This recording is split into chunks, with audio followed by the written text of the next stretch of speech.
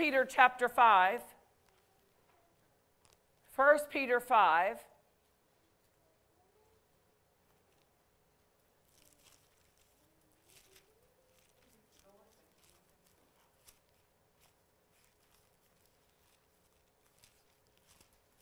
Praise God. Let's look at verse 7. Casting all your care upon him, for he cares for you. Casting all your care upon him, for he cares for you. The word casting means to throw upon. It's not indicating like you would cast a fishing line and you're still holding on to it. But instead, it would mean to fling something completely away from you and onto the beast of burden. The example that is a great example is in Luke, where Jesus is about to make the triumphal entry into Jerusalem, and they bring him the colt that had never been ridden, and they cast their garments upon the colt. They completely removed it from their possession, and they threw it onto the beast of the donkey, the colt. They cast it away from them and onto the animal. That's the same word used here in 1 Peter 5, casting all of your care upon him. He wants you to cast all. Amen. Does your Bible say all? Yes. Is that just in my Bible? Does your Bible say that too? I thought so. Your Bible says all? Yes. So there's not one he intends for you to hold on to. There was a sister who called Charles Capp's ministry, and she said, she was talking with them. She said, I just want to have y'all pray that, I think she was actually talking with Brother Cap. She said, I just want to pray that if Jesus would just take half of my burdens, I think I could handle the other half. That he would just take half of my burdens. He said, I can't pray that. That's not scriptural. You've got to cast all. You've got to cast all. This is not optional. This is not something that we can say, well, I'm going to hold on to this one. He said, casting all. This is actually how we humble ourselves. Amen. Because when we hold on to care, it's pride. According to this verse, it says, humble yourself, casting all. Humble yourself. In other words, I can't fix it, but I know God can. I'm not the fixer of this situation. I'm not the one who can make my life whole. He is. So I'm going to cast all my care in obedience to his word upon him. But I want to look at this second part as well. It says, for he cares for you. He cares for you. This word care, referring to Jesus, the Lord caring for you, God caring for you, it means to give meticulous attention, to be concerned, thoughtful, interested, aware of, or to give meticulous attention. He gives meticulous, you know, he has numbered the hairs, not counted, numbered the hairs on our head. When you brushed your hair this morning, he knows what number came out in the brush. He numbers. That's meticulous attention to detail about our lives. He has engraven us upon the palms of his hands. He's very intimately acquainted with our lives. He's very interested in our lives. And he doesn't want us to carry our care. He says, cast all of your care upon the Lord, for he's giving meticulous attention to your life. This is trusting in the Lord. Amen. Trusting in the fact that he is my shepherd. He is able to keep me. I want to read a segment from one of Brother Hagin's books. It's a story that I love to hear him tell. He says, when howling air raid sirens signaled another bombing raid in London during World War II, everyone ran to the nearest air raid shelter Everyone, that is, except a certain elderly woman. The people in her neighborhood were busy during the daytime cleaning up the debris and trying to repair the damage inflicted by the bombs. At night, they huddled for protection in the air raid shelters. After several nights, someone commented that this elderly woman was missing. Some speculated that she had been injured and was in the hospital. Other neighbors wondered if she had been killed. Still others thought she'd gone away to the country to escape the bombs. A few days later, one of her neighbors met her on the street during the daytime and said, "We are certainly glad to see that you're back and to know you're all right." And she said, "I haven't been anywhere." "Well, but you haven't joined us in the air raid shelter," the neighbor responded. "Where have you been?" She said, "I was at home sleeping." "Sleeping?" he asked, astonished. "How could you sleep through all this? Aren't you frightened?" "No," she replied. "When I was reading my Bible the other day, I found where it says that God neither slumbers nor sleeps. So I decided there was no need for both of us to be awake." So while the bombs are dropping around her, she is in her bed, refuses to go to the air raid shelter. All of her neighbors are in there huddled up, fearing for their lives, losing sleep, and she is just taking God at His word. Amen. Trusting in the Lord. Look with me at Psalm 112 and verse 7. Hallelujah. Psalm 112 is a chapter that speaks about the righteous, you and I. Amen. And here in verse 7, it says, "He shall not be afraid of evil tidings." Remember, let not your heart be troubled. There's not an evil tiding that can make you, force you to go in a different direction than this scripture encourages you and instructs you to go. He shall not be afraid of evil tidings. His heart is fixed. Is that like having your mind stayed? His heart is fixed. Why? Trusting.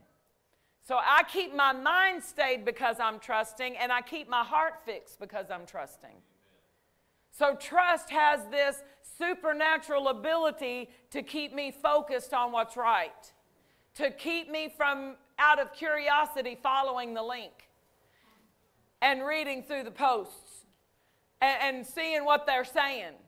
No, I don't need to see what they're saying. I don't need to tune into that. I don't need to feed on that. Why? Because I'm keeping my mind stayed and my heart fixed because I trust in the Lord. It says, "He shall not be afraid of evil tidings. His heart is fixed." Trusting in the Lord, his heart is established. Well, we looked at an established scripture this morning from Isaiah 54, where it says, "In righteousness you shall be established. You will be far from oppression because you will not fear." So my establishing is an establishing that guards me from fear. I don't have to enter into fear because I'm established in who I am in Christ. I'm trusting in the Lord. I'm trusting in the Lord. Shall not be afraid. My heart is fixed. My heart is established. He shall not be afraid until he see his desire upon his enemies. Hallelujah. So this is the inoculation against fear, trusting in the Lord. If I'm trusting, I'm already going in the right direction, and the momentum of the trust is keeping me from turning and changing directions and going into the flow of fear. Psalm chapter 18 is a great place to find out what trusting people talk like. These are the kinds of things we say when we're trusting. Psalm 18, look with me at 28.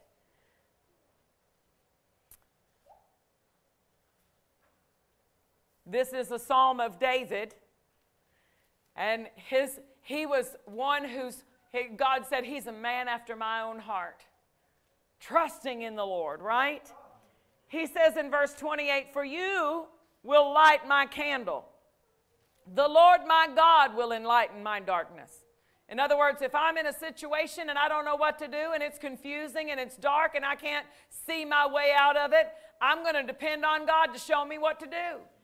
I'm going to look to Him for the answers. He's going to direct me in this. He's going to light my candle. He's going to enlighten my darkness. For by Thee, Lord, by Thee I have run through a troop, and by my God have I leaped over a wall. Brother Hagin often said, if you want to have robust faith, how many wants to have robust faith? He said, if you want to have robust faith, rehearse often what God's done for you. Talk about what He's done for you. Hallelujah. In the message that he wrote and shared concerning an interaction he had with the Lord, he called it writing your own ticket. He said that the Lord dealt with him about that scripture from Mark chapter 5 about the woman, and that the Lord said that woman, that she said it, she received it, she said it, she acted upon it, she received it, and then she told it. She went and told it. And then he gave another example of that same pattern in where David said what he was going to do to Goliath. He acted on it, he received it, and then there was the telling of it. They were rehearsing what David had done. And the Lord included that in that telling of it. Why? Because there's a faith building that happens when you tell it. When you tell what the Lord has done for you. And it's not just you building other people's faith who are hearing you, but you are strengthening yourself when you boast in the Lord. When you rehearse what He's already done for you, you're like, oh, yeah, He did. He made me run through a troop. Because I couldn't run through a troop by myself, but because He was with me, I ran through a troop. I leaped over a wall. Can you imagine? This wasn't him just being figurative in his speech. He's saying, the anointing came on me, and I grabbed a bear. And I smote a lion and killed a lion with my bare hands because of God with me. God is on my side, and what He did for me with the bear and what He did for me with the lion, it's going to happen with that uncircumcised Philistine who's blaspheming my God.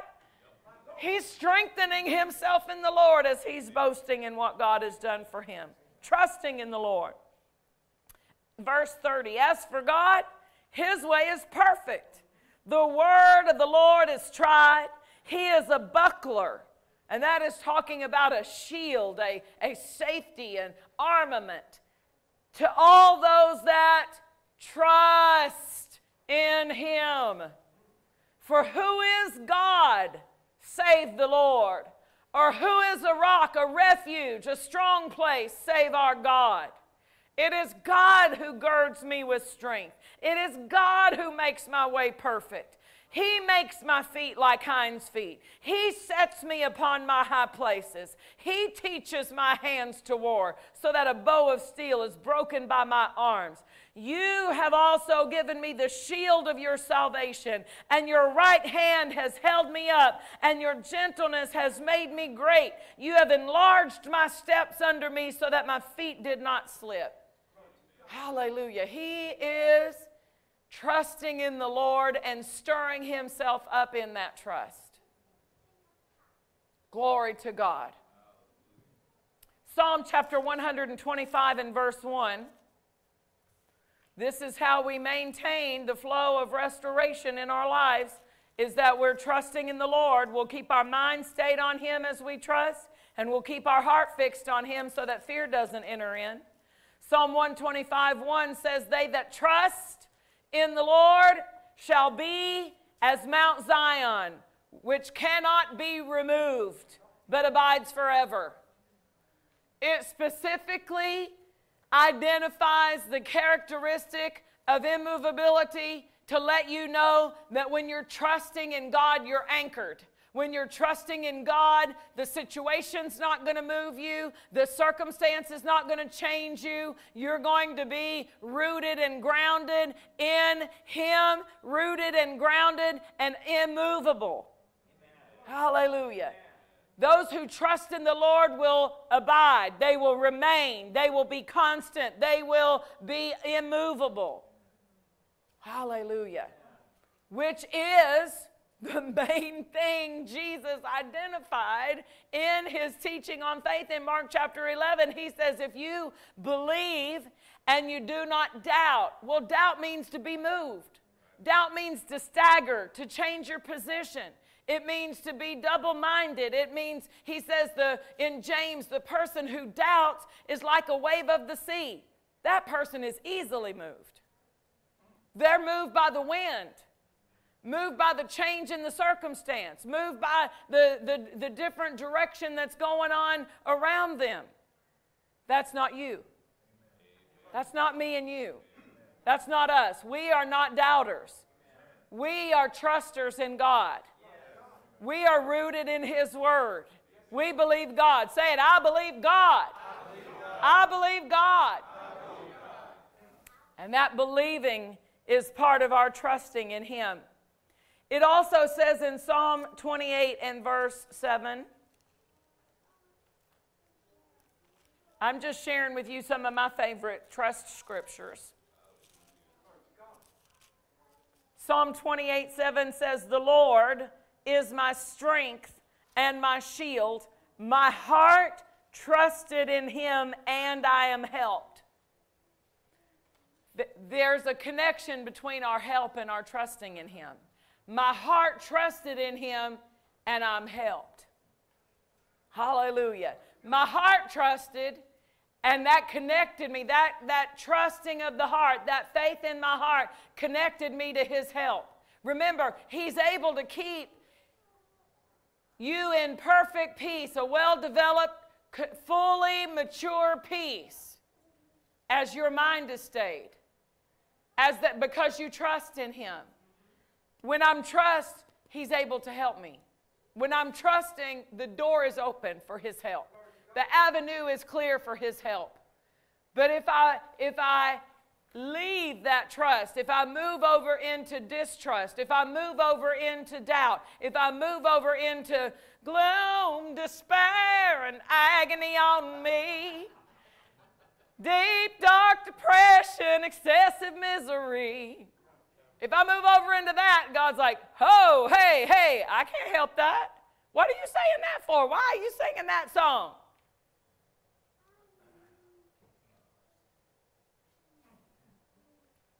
So what do I need to say? You know, they came to Ziklag and everything they owned was gone. Their homes were burning, burned to the ground. Their family was all taken captive.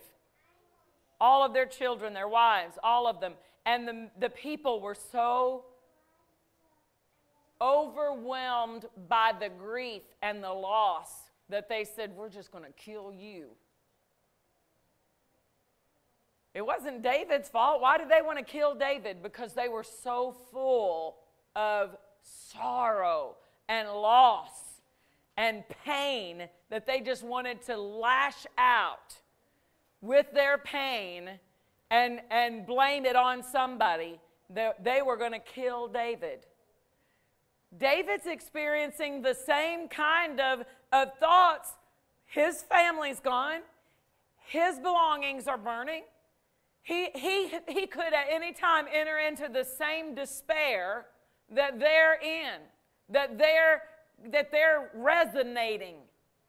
He could have entered in, but in the middle of all of that loss and anger and hatred, he encouraged himself in the Lord. Yes. I would think at first they were like, you're doing what? My family is gone because I wasn't here. I was out fighting with you. My home is burned. My wife has been taken captive. My innocent children are in the control of these people. And you're dancing before the Lord. You're lifting your hands. You're praising the Lord. But, you know, by the end of the story, they were glad he did. When he got some clear direction, none of them could see clearly in that fog of despair and pain and sorrow. It's a shroud. It's a blinding, so that all that you can see is that pain. He encouraged himself in the Lord. He had to move out of the natural and over into the spiritual to get the help from God that he needed. What if he would have just given in? What if the Shunammite woman had just given in to the circumstance and surrendered to it? What if Jairus would have just surrendered to what was happening in the natural? What if David would have just given in and sorrowed with the rest of them, and they all turned on each other and tried to kill each other? But because somebody reached over into the provision of God, the spiritual supply, to encourage himself, he didn't get any. God wasn't talking until he opened the avenue for God to talk. Help didn't shoot down like an arrow, like a bolt of lightning, and say, dun, dun, dun, dun, ask God to help you. He just had to reach inside here and say, wait a minute. The Lord is my strength. He's the one who's helped me every time. Anything I've ever gotten out of, God is the one who helped me out of it. Anything that has ever been good in my life, God's been the doer of it. I'm going to turn to him. I'm going to ask him what I should do. He didn't even go to God and say, God, help me get him back. He said, Lord, do I? What do you want me to do? Do I pursue them? And God said, not only do you pursue them, but I want you to overtake and recover all. I want full restoration in your life. Everything the enemy has stolen from you, I want you to get it back. If he had never inquired of the Lord and encouraged himself in the Lord and got out of the emotional and over into the answer, we got to rely on the realm of the answer. He had to go over into the spiritual flow of encouraging himself in the Lord. What do you think? What kind of things do you think he might have said? And I think we could find it just by listening to how he talked to himself in the book of Psalms. Oh, my soul, why are you disquieted within me? Let's hope in God. Let's trust in the Lord. Let's look to the Lord. Let's recognize he's the creator of the heaven and earth. He's the way maker. He's the promise keeper. He's the light in the darkness. He's the one who'll make a way where there doesn't seem to be the way. He's the one who can make rivers flow in the desert. And it began to, isn't that what Jehoshaphat did when he was surrounded? Completely surrounded on every hand. He comes out before the Lord and he says, Lord, let's talk about you. I'm not here to talk about the surrounded enemy yet. Let's talk about you. Let's talk about how amazing you are. Let's talk about how awe-inspiring you are. And the help came. The answer came. The clarity came. Hallelujah. He says, if you'll trust in me, I can help you. If you'll trust in me, I can help you. If you'll turn to me, I can help you. Hallelujah. Hallelujah. You know, something that I see that I did not know when I first began to walk with God is that it can look really hopeless in the natural, but that doesn't hinder God at all from totally turning it around. It doesn't look that way to him. He doesn't look and say, this is an opportunity to give up. This is where you should just throw in the towel. Jairus, your daughter is dead. Don't trouble him any further. Do not fear, only believe. Trust in me. Keep your faith focused. And we'll close with Psalm 13.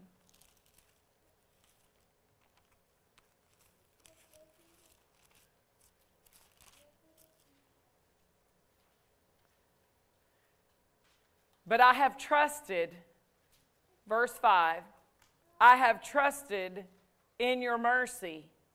My heart shall rejoice in your salvation. I have trusted in your mercy. My heart shall rejoice. When I'm trusting, it doesn't seem like there's a lot for me to do in the expressing. We know the different verbiage that we saw that David declared. But when you've made the declaration, begin to rejoice. Begin to rejoice.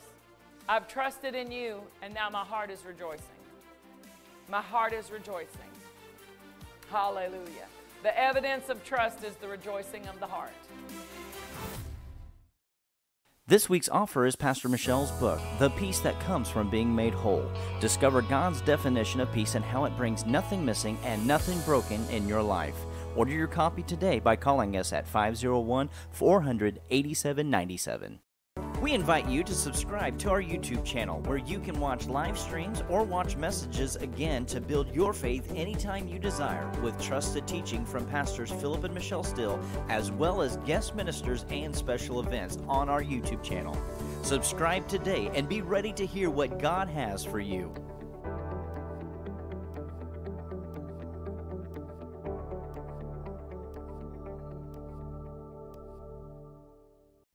Thank you for your partnership. We have many ways that you can connect with us through your generous giving or prayers.